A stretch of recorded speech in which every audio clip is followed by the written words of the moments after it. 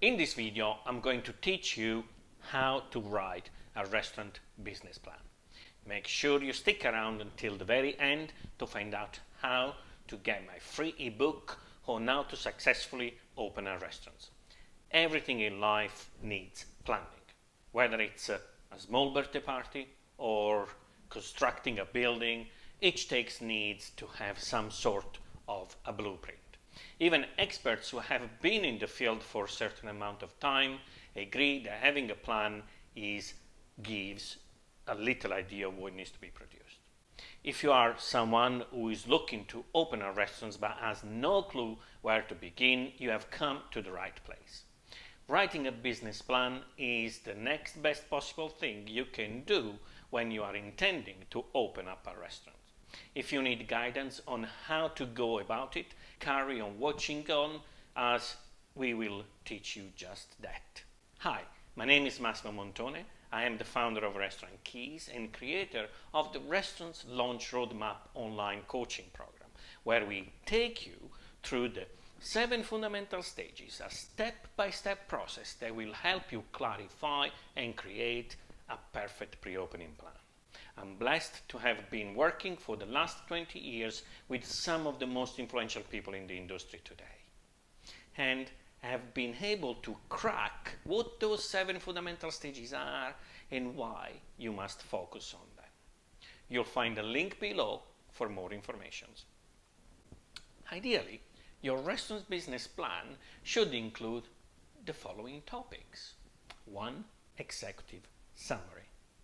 First and foremost, you should have an executive summary at the beginning of your plan. Don't know what it is? It's okay. We all been there, I know. An executive summary is a short, concise summary of your entire business plan. Basically, you should write it for someone who does not have a lot of time but wants to know everything about your business plan. So maybe you can include a little bit of everything, but please skip the boring details. Number 2, restaurant's vision and concept. This is like a premiere of your restaurants. Readers, investors, or even your team should get a flavor of what the restaurant is all about. Here you can include logos, your color theme, what cuisine inspired you to take this leap, or just a simple story of your childhood dream. You can include your choice for interior, the staff's clothing, your location, or maybe even add the music suggestions. Moreover, your restaurant's name should be such that it inspires people, or at the very least, it makes them feel something. It should be catchy and should have a niche ring to it. And number 3, through market analysis. After you are done with the above 2, you need to provide your readers with why your restaurant has a competitive edge over others. Why should people come to your restaurants and not eat somewhere else? If you are doing something different or have a unique menu, you should include that here. Make it sound like your restaurant is the only one in town offering such services. Your market analysis should ideally be done before you set a business plan. And number 4, introduce the team. Of course, you cannot do everything on your own. This is why you have a team who should be included in this business plan.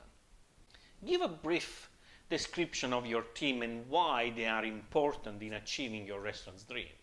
You should be able to convey how many people are involved and what positions they will hold in your restaurants and its management. Perhaps you can begin with emphasizing the value of a team, culture, and perhaps it as one of your aspirations. An investor who reads your business plan will need to know if you are not single-handedly managing it or delegating tasks. Before moving on talking about target audience, let me ask you to subscribe to the channel. We upload weekly videos on anything and everything that has to do with the restaurants industry. So click the subscribe button somewhere on the screen now. Number 5, target audience. Any business which does not have a specific target audience is trading in muddy water. It's okay if your target audience is everybody, since it's food, but you should try to define it as much as possible. Maybe the location where your restaurant is can be counted as a target audience. However, if your restaurant only targets youngsters, then mention why you think this is suitable demographic. Maybe it has to do with the menu, or it offers a gaming zone, etc. If location and demographic don't help, then maybe try to define your target audience through physiographic factor. This means that you define their lifestyle and why they would choose your restaurants out of other options. Number 6, menu. The menu is the most important part of your business plan. After all, it is a restaurant's business plan. You should have a dummy menu with prices and deals so that the readers can get an idea of what to expect. And number 7, financials. While the financials can be intimidating, they shouldn't have to be. You can hire a consultant or an accountant for handling the financial part of the business. But ideally, you should include the cost of opening a restaurant business.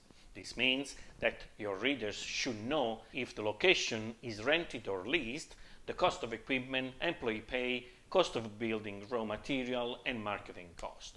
You should have a rough idea how big or small your restaurant is going to be. Ideally, people hire an accountant associated with the restaurant industry.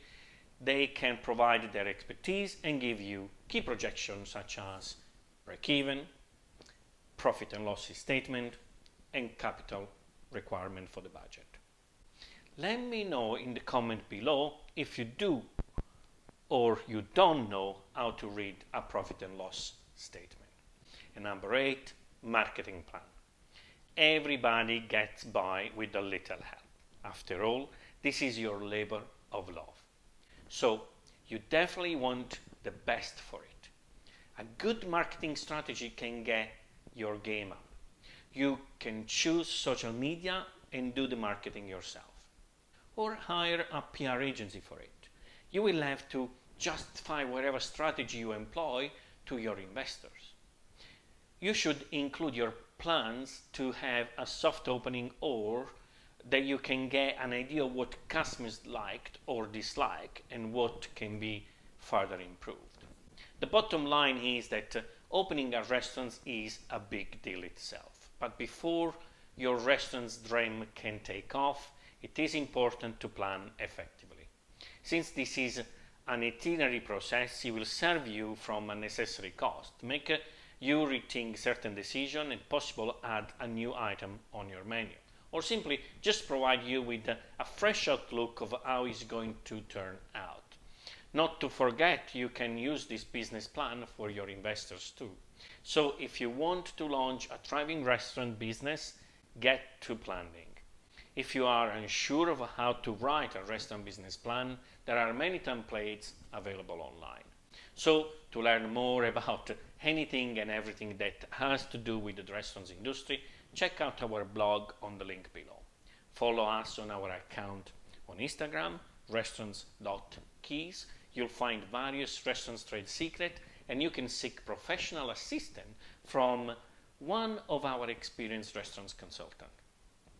Don't forget to like this video if you did, or if you didn't, just dislike. And if you haven't subscribed to the channel yet, now is a good time to do so. Also, share the video with your friends and co-workers by clicking the share link below. Earlier, I promised you how you can get my free ebook on how to successfully open a restaurant. And if you're still watching, it means you are enjoying the video, so you will really enjoy the free ebook. Simply click the link below for a direct download. And until next video, stay safe, be happy, and make a difference.